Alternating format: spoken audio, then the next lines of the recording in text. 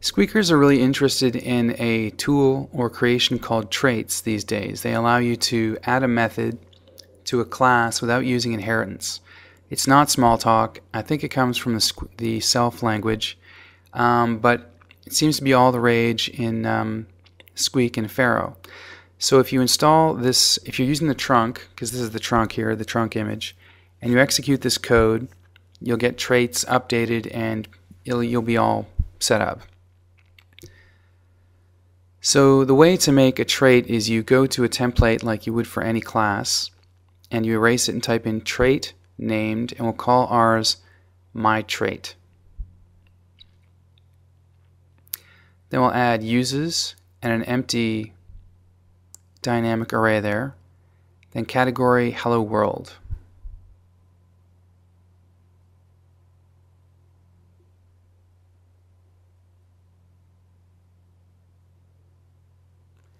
So we'll give this trait a method. It'll just return a string.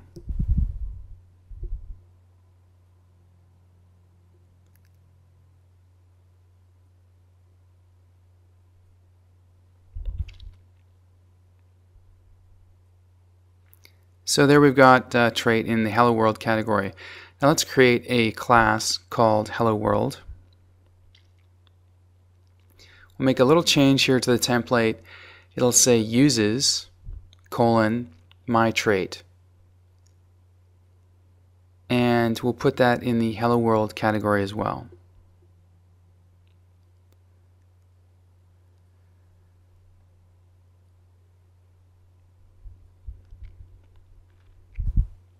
You can see that Hello World takes the method, thinks that that method is its own.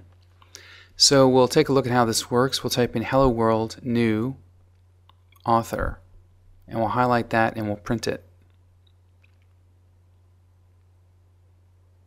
There we go. So using a trait, we've added a method to a class. For a basis of comparison, we can add a method to Hello World.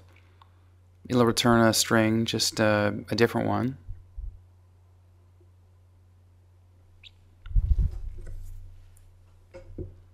So now Hello World has two methods from two different sources, basically.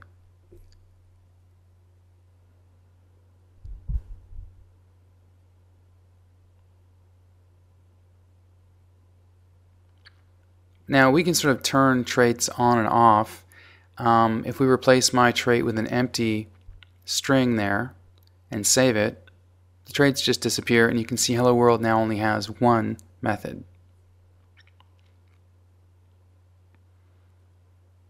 And we can put it back the usual way. Add uses myTrait.